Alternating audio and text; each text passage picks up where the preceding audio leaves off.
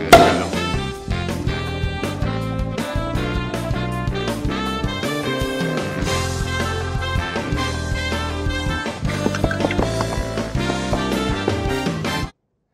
Hi, my name's Jeff. I'm a bartender at Dutch Kills in New York City, and today I'm going to show you how to mix every cocktail. And by every cocktail, we mean not every cocktail, because that would be insane. Today we're going to focus on classic cocktails. These are the drinks from the 19th and early 20th century that are still popular today. These are the basic tools I use when I'm mixing drinks. Boston shaker.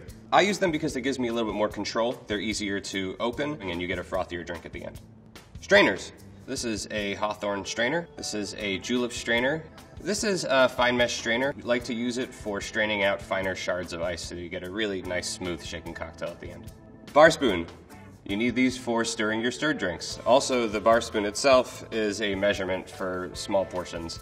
Jiggers. The bartender's measuring cup. This is your muddler, necessary for mashing to get essential oils out or to dissolve sugar into a drink like an old-fashioned.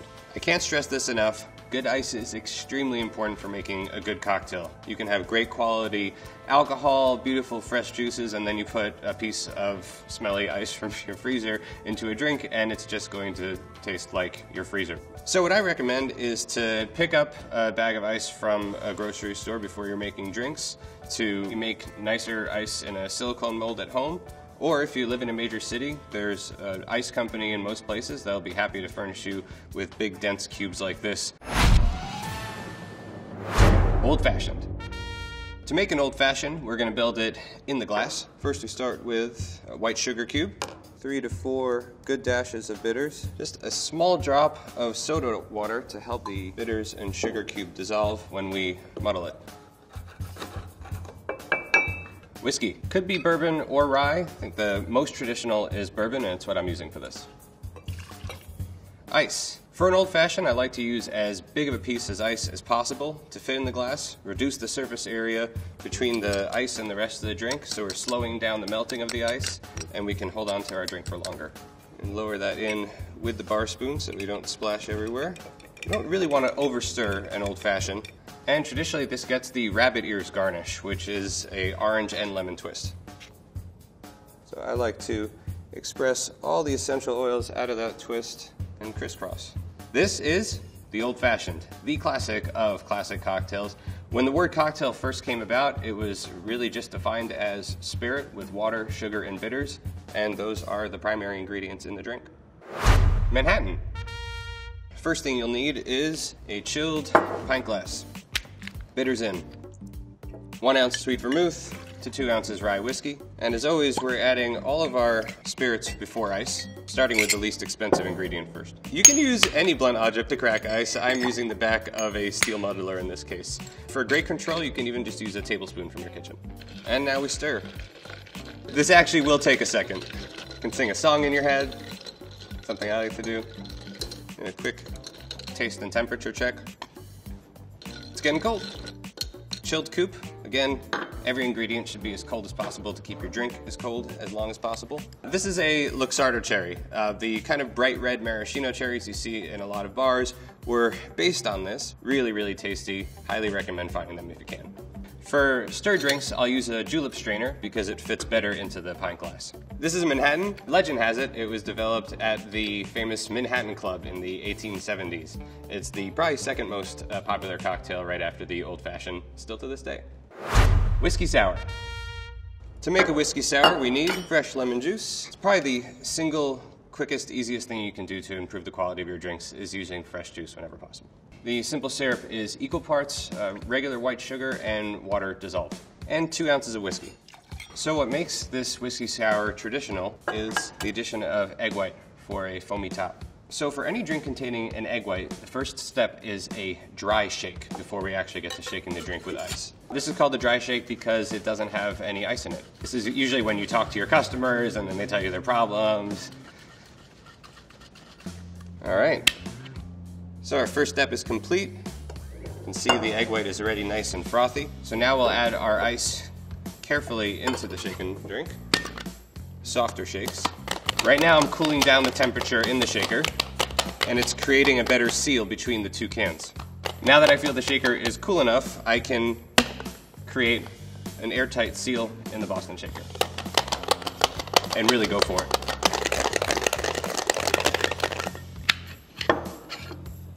Use a large chilled coupe for this. This is the Hawthorne strainer, which fits this kind of shaker best. And as a garnish, do a little decoration with our Angostura bitters. I'm drawing a line through the bitters to make a nice little feathered pattern. And this is your traditional whiskey sour. I love whiskey sours. I also love making them for people that have never tried them before, because people aren't always into the idea of egg whites at first. And then when you hand one to them, they'll taste that it's just ethereal and fluffy and not eggy at all. Sazerac. Start off with a chilled glass shaker, white sugar cube. We're going to douse this sugar cube with a good amount of Peychaud's bitters, which is the only bitters that makes us a traditional Sazerac. And as we do whenever we have to dissolve a sugar cube, we add just a little drop of soda water, not a lot. And now we muddle. Don't be afraid to really go for it, because you do want your sugar to be dissolved. Take out your aggression. 2 ounces of rye, and crack away.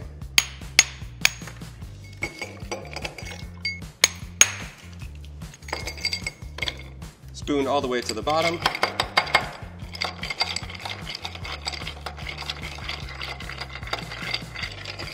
So while the Sazerac sits on ice, we're going to give our glass an absinthe rinse. We like to put absinthe into one of these atomizer bottles.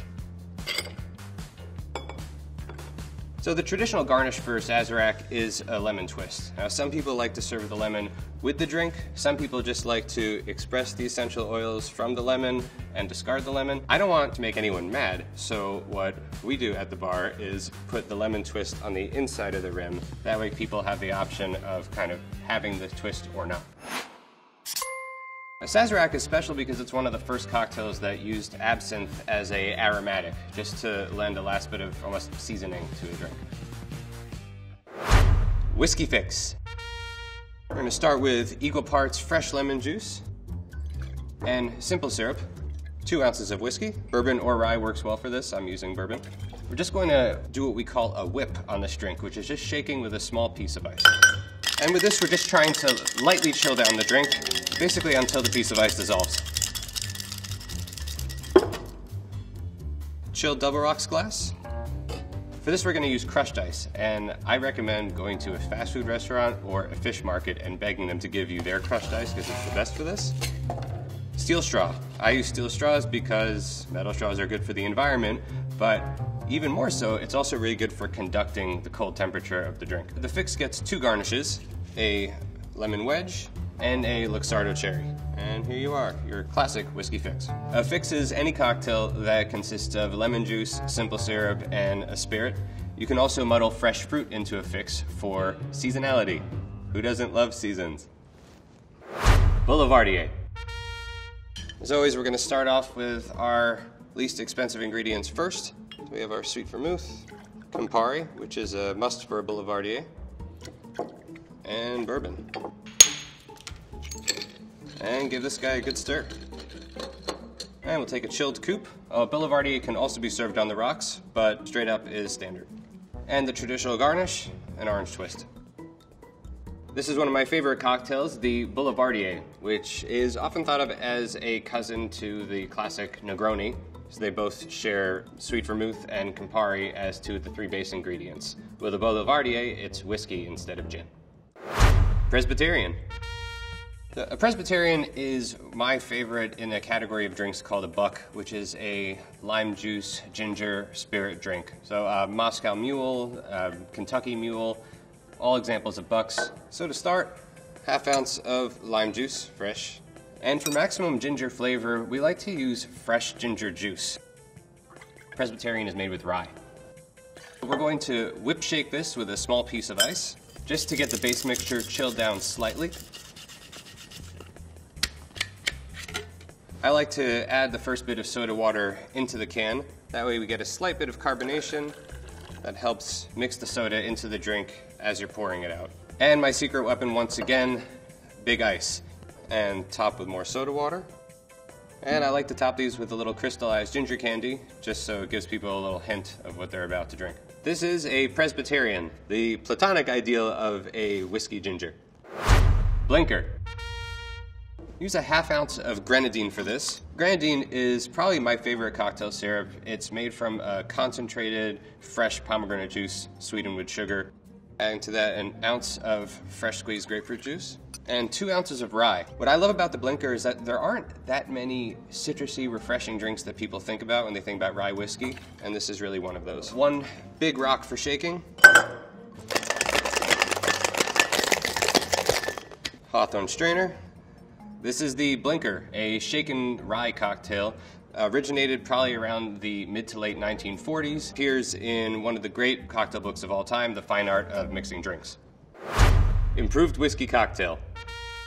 Start off with Peychaud's bitters and just a bar spoon of absinthe, a ½ ounce of Luxardo Maraschino. This was made available in America in the 19th century and became a very popular sweetener as an alternative to sugar, hence the improved whiskey cocktail, as opposed to an old-fashioned which just used white sugar. And this drink gets a lot of rye. Big rock.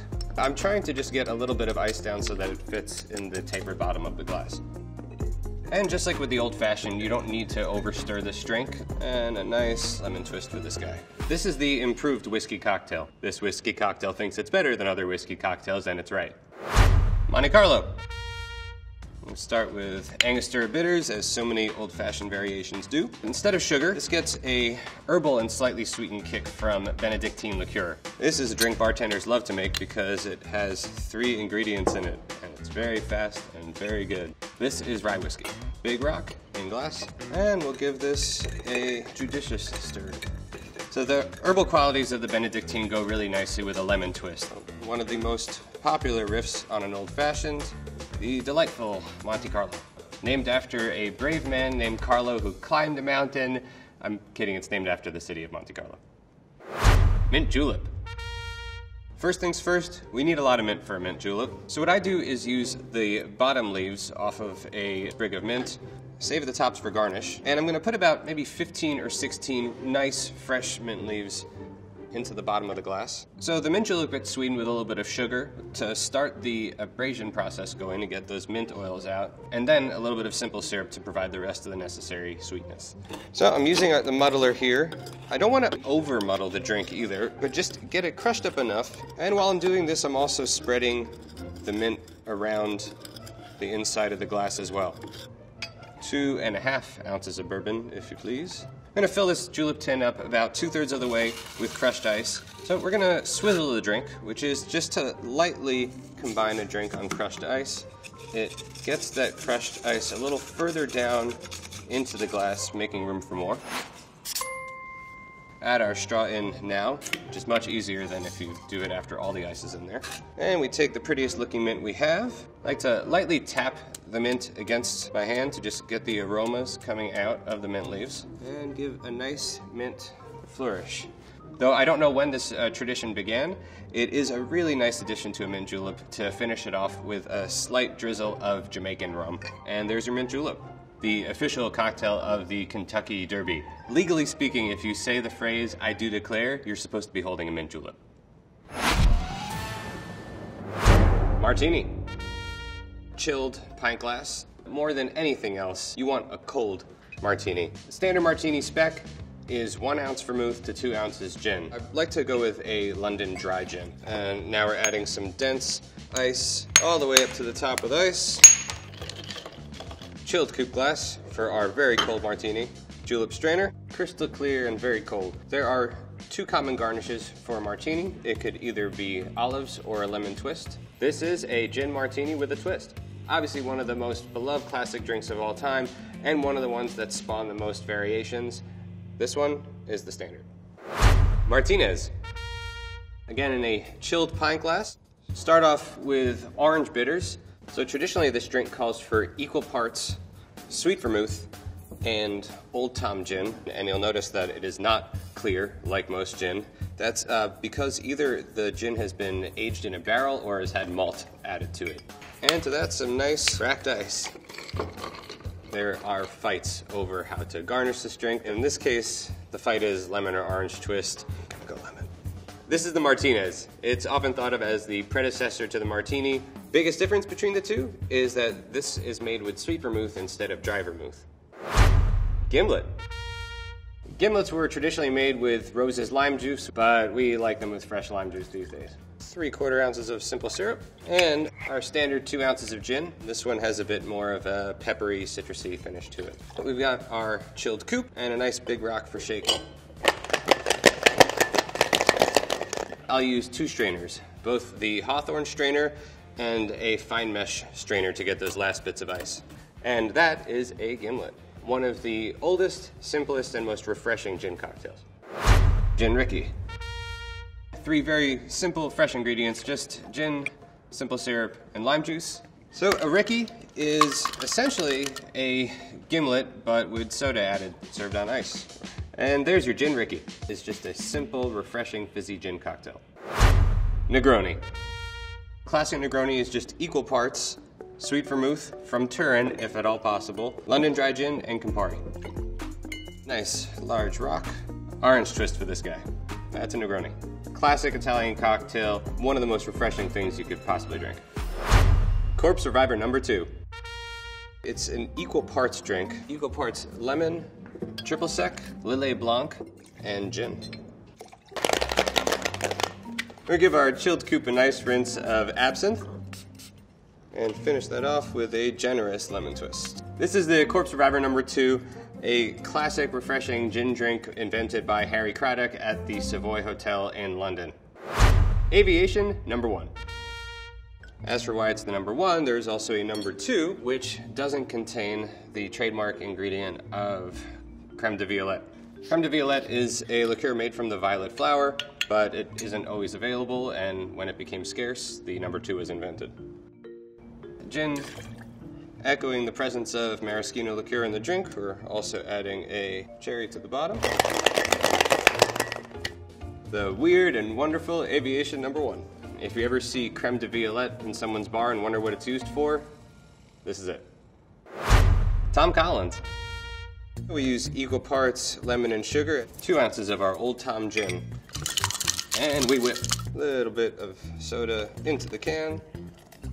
And the classic garnish is a Luxardo cherry and a beautiful orange wedge. This is a Tom Collins, similar to a Gin Rickey, except this is made with lemon juice instead of lime.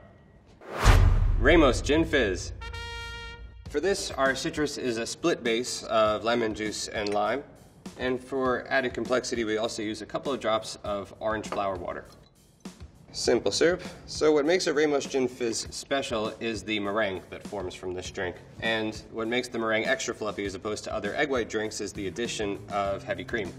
2 ounces of our gin, egg white for a foamy top. And it gets a particularly hard dry shake because we're really starting that meringue right now. I'm going to be doing this for a while, so let's talk more about the Ramos Gin Fizz. It required so much work that initially this used to be a multi-person operation where one waiter would then hand this drink to another waiter and then hand this drink to another waiter as they were going along. All right, well this is great. We already have the beginning of our meringue forming down here. Now, carefully drop our nice big shaking rock. So you can see that our nice meringue is starting to form. We're gonna stick it into the freezer and let that set. And we're back. It's solidified a little bit from sitting in the freezer. If you're a good bartender, you stick your straw in and it should not move. I guess I'm a good bartender. You take the fizziest seltzer you possibly can and pour it down the straw. And that is your Ramos Gin Fizz. Pretty much universally agreed upon as the hardest, most work-intensive drink to make from the great city of New Orleans. Bramble. A Bramble is a variation on the fix. So it's a crushed ice drink with lemon and sugar and spirit. And before we add the spirit in, so there isn't too much liquid in the glass, we're gonna muddle some berries in there right now. And just try to make sure that you crush each one. Now we can add our 2 ounce pour of gin. We're going to give this just a little dry shake to incorporate that gin straight into a chilled double rocks glass. So nice. We're gonna fill this up about 2/3 of the way with crushed ice so they know what we're drinking. This is a Bramble, a dangerously easy to drink gin number with citrus and fresh fruit. 20th century. This drink is a weird one and I like it. It has lemon and chocolate in it and it is very good. Trust me. Creme de cacao. If you can spring a few extra dollars for the good stuff on this, it makes a huge difference and a little goes a long way. You'll have this forever. Using Coca Americano, which is aromatized fortified wine. Yeah, just your classic lemon, wine, chocolate, gin cocktail. But for some reason, it really works. Because we use both creme de cacao and this fortified wine, this gets less than the usual 2-ounce pour of gin. It only gets 1.5. And with this drink, we also finish it with a lemon twist, although most bars like to express the oils out of this lemon twist and then discard it.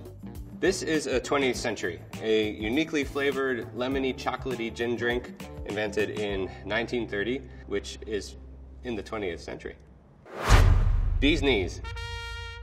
I love the Bee's Knees because it's sweetened with honey instead of sugar, and it actually is the drink I make the most for friends when I'm scrounging around their kitchen looking for ingredients I can use for a cocktail. I use a honey syrup, which is really just honey that's slightly thinned out with a little bit of hot water, making it easier to pour, and 2 ounces of gin. This is the Bee's Knees. One of the things I love about honey cocktails is that it creates a really nice foam on the top. Last word. So in this case, we're using equal parts fresh lime juice, maraschino liqueur, gin, and green chartreuse, which is very strong stuff. So this drink is one of those bartender drinks that bartenders really love. I think the last word is disgusting. Everybody else loves this drink but me. I'm the crazy one, and it's my job to please. What a great order. Last word. Nice drink. And garnish it with a cherry. The delicious, to most people, last word. Vodka Martini. A standard martini always calls for dry vermouth and either gin or vodka.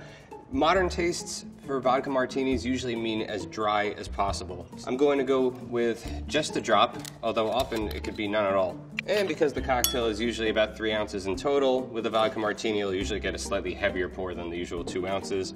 Of course, the most popular variation of the vodka martini would be the dirty martini, which involves olive brine added into it, which is great if you like seawater. I'm gonna give this guy a good stir. This should really feel pretty much frozen.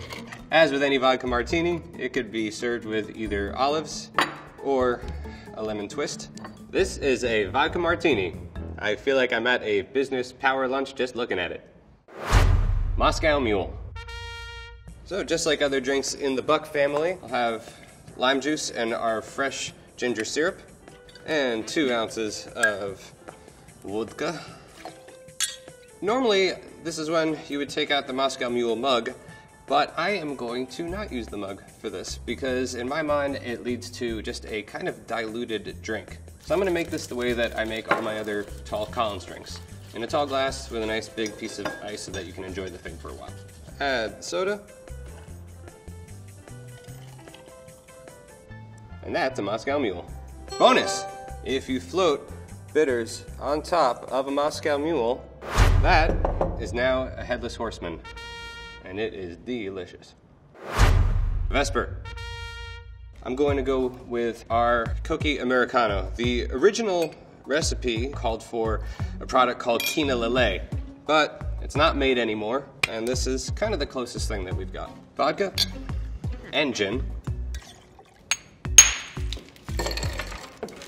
Vesper was James Bond's girlfriend. Spoiler alert, things didn't end well for Vesper. And unlike martinis where there's an option between olives and lemons, there is no debate here, this gets a lemon. This is the Vesper, famously invented by Ian Fleming, the creator of James Bond. James Bond got me into bartending, so this drink has a little extra meaning for me. Margarita. Obviously, margarita is one of the most popular cocktails in the world. There are so many different ways that it can be made. It can be shaken, it can be served down on the rocks, straight up. So for me, it's just lime juice, triple sec, and silver tequila, the unaged variety of tequila. And as for glassware, I'm going to rim this glass. One big rock. Margarita is probably one of the most popular drinks in the world. It is the national drink of Mexico. I like mine with rocks and salt. Paloma. So this drink is made with tequila and grapefruit soda, but we're gonna do ours with fresh grapefruit and lime juice. So this is my spin on a drink that's usually made with a prepackaged drink. Liquid sugar, 2 ounces of tequila. Shake that guy on our cracked ice. Add a little soda to that can. I add a tiny bit of salt to the top, which will kind of season that drink. And for a welcome dose of bitterness, a long grapefruit twist. This is a Paloma. Tequila, grapefruit, easy to drink, a lot of them. Mexican Firing Squad Special. Equal parts lime and grenadine, and a few healthy dashes of Angostura forms the flavor base for this. Standard 2 ounces of tequila. This drink has a kind of politically incorrect sounding name, but it was invented in Mexico, so we're going with it. Soda in the can. And an orange twist to run the length of the glass. This is a Mexican Firing Squad Special. Daiquiri. Daiquiri couldn't be simpler. It's just 3 ingredients: lime juice, simple syrup, 2 ounces of white rum. We're gonna double strain this guy for clarity. This is a daiquiri, or a daiquiri natural, just rum, lime, and sugar. It's pretty much holy to bartenders. Hemingway Daiquiri. Out of many daiquiri variations, this is one of the more popular ones. It stood the test of time. It is sweetened with maraschino liqueur and also has the addition of grapefruit juice. This is a Hemingway Daiquiri. Hemingway was famous for not liking sugar in his drinks, so this one is named after him for the lack of sugar. Dark and Stormy. We're using our standard buck spec of lime juice and fresh ginger syrup. Bermuda rum. This is a Dark and Stormy. I just really like this drink. The Dark and Stormy is the national drink of Bermuda, and it is always made with Gosling's rum. If it ain't Gosling's, it ain't Dark and Stormy. Mai Tai. Here's how you make a Mai Tai. This is orgeat. It's a almond-scented syrup used in a variety of tiki drinks. Little goes a long way here. Dry curacao, which is one of many different kinds of orange liqueurs used in classic cocktails. Rum agricole, which is made from fermented cane syrup and has a really nice funkiness to it. So we're just giving this a quick whip. Release those aromas. I like putting that mint right next to the straw so that when you bring it to your mouth, you get the aroma coming right at you. And we finish this off with a drizzle of our strong, funky Jamaican rum. This is a Mai Tai, the sexy granddad of all tiki drinks. Mojito. When making a mojito, we're going to need a lot of fresh mint. We have a nice chunky Demerara sugar cube here. And before we add the spirit, just so there isn't too much liquid in the shaker, we muddle. 2 ounces of silver rum. Really not trying to add a lot of froth or anything to the drink right now, just to get it combined. And into a chilled double rocks glass. Crushed ice to top. Give our mint a little smack. This is a mojito, the national drink of Cuba. One of the simplest, most delicious drinks there is. Just rum, lime, sugar, and mint. Hotel Nacional Special. Probably my single favorite rum drink, if I had to pick. This is kind of a pineapple version of a daiquiri, but instead of using sugar to sweeten, we use apricot brandy. If at all possible, use fresh pineapple juice for this. Last but not least, this gets just a bar spoon of cane syrup. This gives just a hint of depth. And 2 ounces of aged rum. And to finish, just a dash of Angostura bitters. A little feather across the top. This is a Hotel Nacional Special, invented at the Hotel Nacional in Cuba. Highly recommend trying this one if you haven't. Sidecar. Another great, simple 3-ingredient cocktail. Lemon juice, Cointreau, and cognac. For this, we are going to be going with a dry version of the cocktail, the no sugar version. And we will finish this guy off with a lemon twist. The sidecar is an undisputed classic, a wonderful, sharp, citrusy brandy cocktail. French 75. We'll start off with a ½ ounce each of lemon juice and simple syrup. Technically, a French 75 can be made with gin or cognac, but for today's purposes, we're going with the cognac version.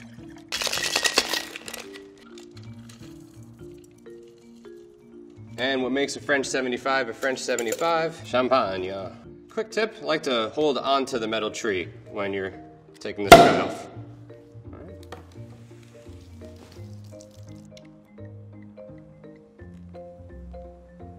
And last but not least, the lemon twist. This is a French 75, which sounds like a beautiful, elegant name, but is actually named for a military cannon because it feels like you got hit by one when you drink one.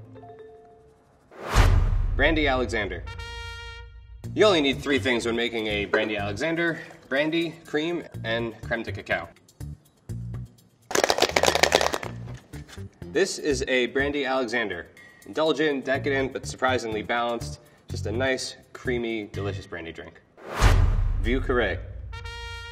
Start off with a small amount of our monk-made Benedictine herbal liqueur. And since the Vieux Carré is a kind of Manhattan variation, it wouldn't be complete without sweet vermouth and bitters, rye whiskey, and of course, cognac. Big piece of ice, finished with a lemon twist, or an orange, depending on your bartender. Since I'm here and you're on the other side of the screen and can't say anything, I'm doing lemon. This is a Vieux Carré, another New Orleans classic. Pink Lady. So when making a Pink Lady, we'll start by cracking an egg into our large shaker, apart from everything else we're gonna be mixing. Fresh lemon juice, that nice tart pomegranate grenadine. And as for the hard stuff, the Pink Lady gets a split base of gin and apple brandy, also known as Applejack. We'll do our little feathery design. This is a Pink Lady, all too often forgotten, but a true classic. Delmonico. Angostura bitters. Do ½ ounce each of dry and sweet vermouths. And for the hard stuff, we have a split base of London dry gin and French cognac. All the way up to the top. And the Delmonico cocktail, of course, was invented at Delmonico's, one of the oldest restaurants in the country. Nice swath of lemon.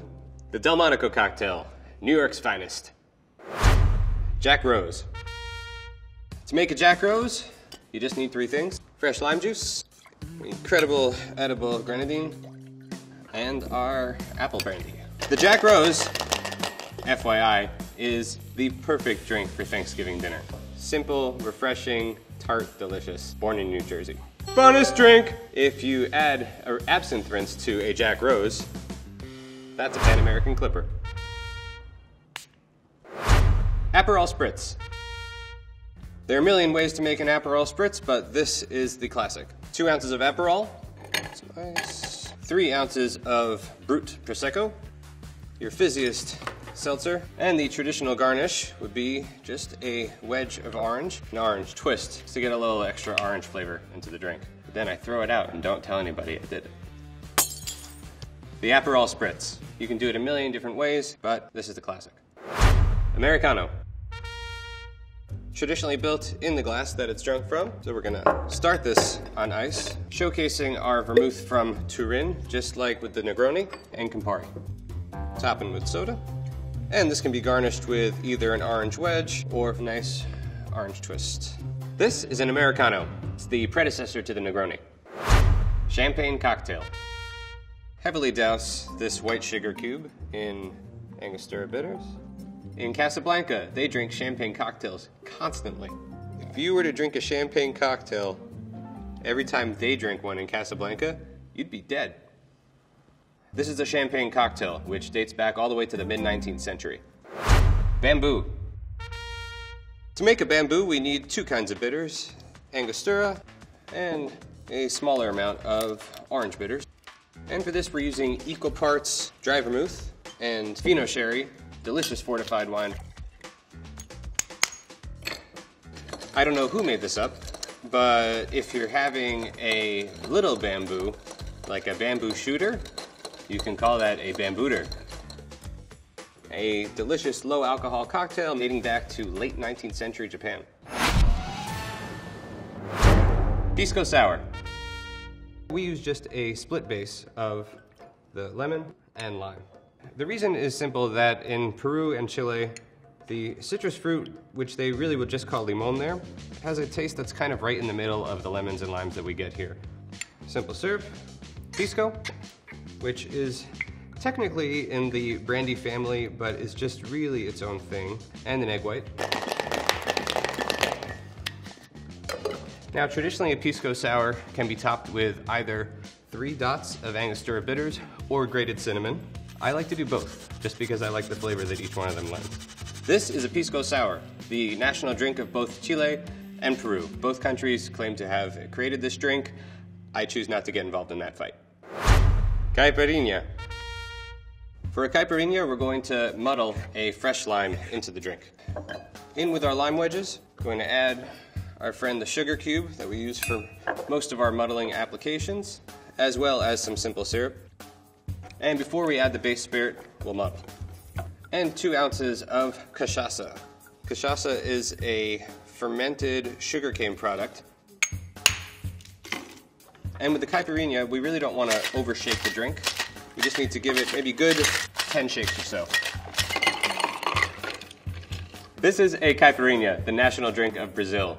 It uses fresh lime muddled into the drink, which gives it a really nice zesty flavor. What I love about classic cocktails is the rich tradition and history behind each one of these recipes. Every country has their own spirit that they're proud of, so you can really kind of have a round-the-world experience when you're trying out classic cocktails. So whether you're trying to mix these cocktails at home, or if you're just going to a good cocktail bar, I'd recommend ordering one of these classics, maybe try one you haven't had before, and get into the history of it all. Cheers!